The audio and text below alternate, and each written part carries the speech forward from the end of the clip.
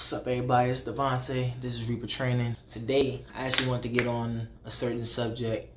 So, just recently, I have purchased my first firearm. It's my baby. She loud.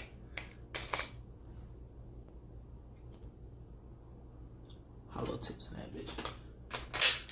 Purchased my first firearm, and I guess what I wanted to get on this video, I got two things I wanted to touch on in this video. So first and foremost, I wanted to say that us as the black community, we all need to get on this train of getting armed, right?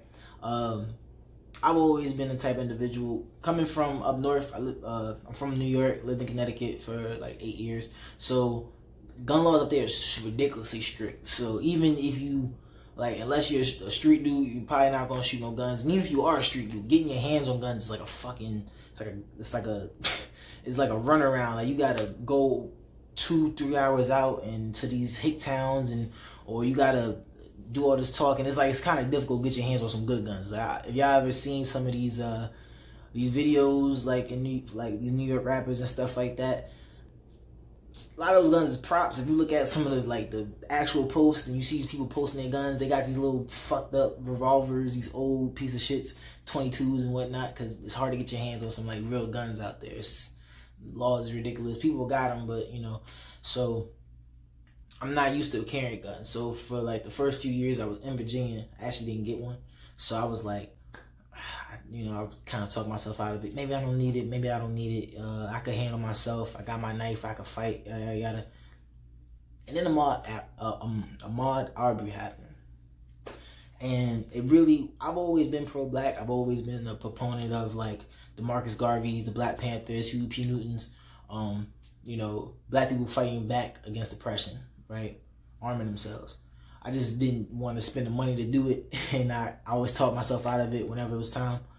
But when Ahmaud Arbery happened, dog, I was like, y'all saw my podcast, y'all know how I felt about it. I just kept thinking, bro, what if Ahmaud Arbery was armed that day?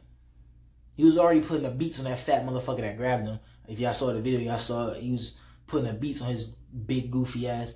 If Ahmaud Arbery had a gun on him that day, that man would be alive. We have 2 dead fucking racists. And it's like, I really thought about it, and I was like, yo, I'm not gonna be a victim. They hanging people. There's been 2 hangings in California. I'm not gonna be a victim 100%. I'm not going like that. And you know, just we've been under attack, but I'm just sick of black people. We're not victims. You know what I mean, that was part of the reason why, like, I've been trying to hashtag we were never victims. We're not victims 100%. We come from warriors. Never been victims. I'm talking about going way back to General Hannibal in Carthage, going and destroying Rome on war elephants. We've never been soft, man. We've never been victims, and we all need to be armed and prepared to defend ourselves and our family. That leads me to my next point. If y'all watch my podcast, y'all know how I feel about this democratic shit with like the black people, and we need, bro, and I said it in the last video, I just want to reiterate it, bro. Embrace the art of free thought. Embrace it. Embrace the idea of free thought. Y'all need to stop allowing these Democrats to persuade y'all to listen. I live in Virginia, and black people are talking about how Governor Northam's doing a great job, and he's all for Black Lives Matter, and I forgot this motherfucker had on blackface. He's a Democrat. Come on, man. We need to really understand that, like, and these Democrats keep pushing this not to get all these guns, and we don't need rifles and plates and stuff like that. At the end of the day, people are going to have them. People are going to keep exercising that right, and you're not going to take guns from people in this country. It's been engraved in our society too long. It's not going to happen. So we're just going to keep being the victims and letting people shoot and beat us up and hang us. Is that what the idea is? Is that what the solution is? I keep hearing black people talking about, you know, they don't want to get no guns. They don't need no guns. The guns need to be off the street. How? Put it like this, right? And for all of y'all who are trying to be on this Democratic bandwagon with this gun shit, black people have been dying by automatic weapons and school shootings since the 80s, 70s. Democrats never gave a fuck. I don't remember hearing about gun reform when they had little girls in the hood getting hit with AK-47 rounds. I didn't hear about it. Now, a lot of y'all gonna get on the Black Lives Matter. We don't talk about that either. Don't worry, I'm gonna touch on that too. But the Democrats don't give a fuck when that happens.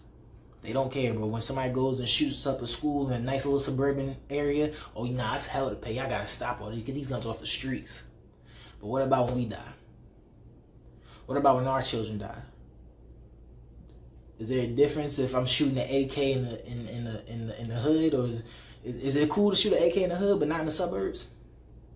Because children are still dying. Understand this: these murder rates you see in Chicago's, the 600 people. Understand that a majority of them, at least, if you had I don't got no polls in front of me, but if I had to guess, I'd say at least 70% of those people dying are all teenagers, or at least 25 and under.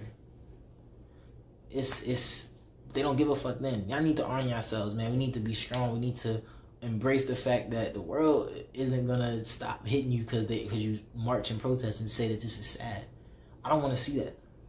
It is what it is, bro. Survival of the fittest is real. That is a real thing. The weak get eaten. And we've never been weak. And we need to stop allowing people to come into our communities and teach us to be weak.